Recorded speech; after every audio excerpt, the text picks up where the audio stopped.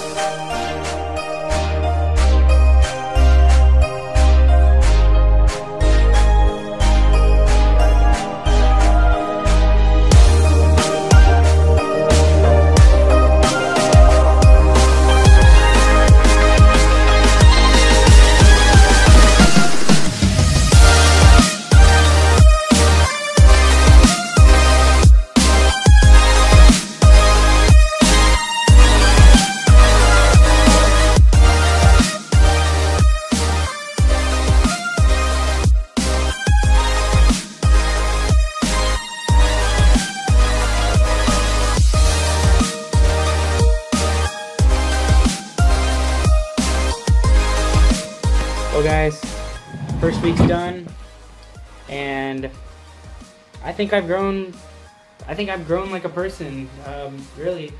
I'll tell you how everything kind of goes down. So we wake up at 4:30 a.m. You know, we usually do some PT, some physical training, get in shape, go eat breakfast. The breakfast line is a little bit dull this last week. You have to do breakfast in a specific order, so you have to walk in, you have to report as a group of your flight, so a group of students or whatever that are in COT. I have people in my flight that are from all over, but anyway, so you go in, you have to keep your heels together, you can't talk. Go in, go around, grab your food. You have to pay for your food. That's something that they might not tell you. You have to pay for your own food at COT, which is a weird thing. You also have to buy your own uniforms. That is something else that they didn't tell us. So anyway, after eating breakfast, you go to classes.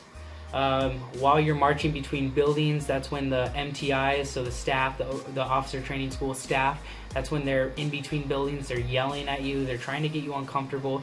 They will never touch you, nor will they hurt you, so that's important to understand. They are just yelling at you to try to make you anxious. The important thing to remember is when you're getting yelled at is to try to keep your bearings, so try to keep a straight face and not pay attention to how they're saying it to you, but what they are saying. They are just trying to teach you. The MTIs care a lot about us.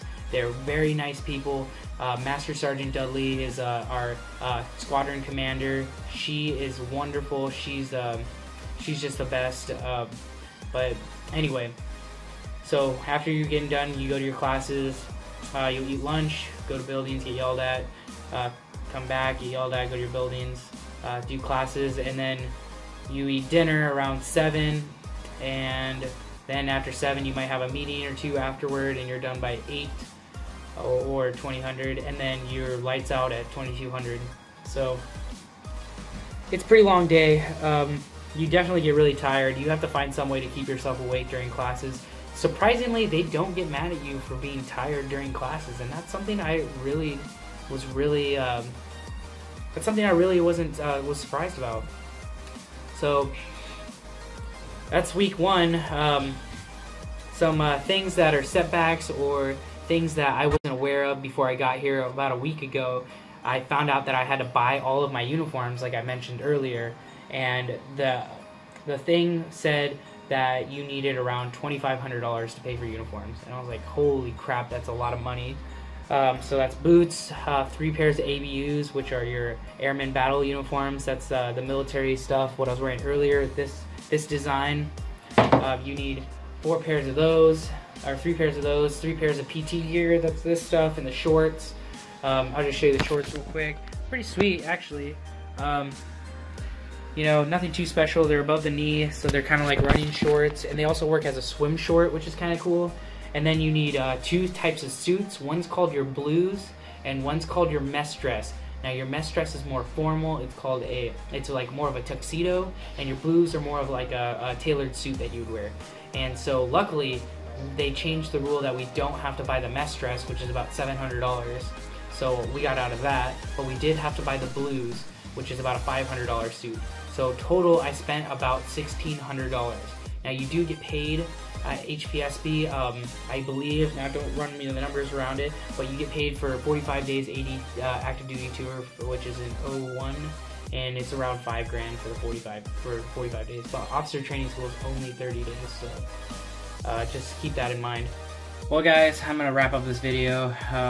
Wait for next week. I'm gonna get some perspectives from the other students. Sorry I didn't put that on the end of this video, but we'll catch you guys later. Alright, so stay tuned and bye bye.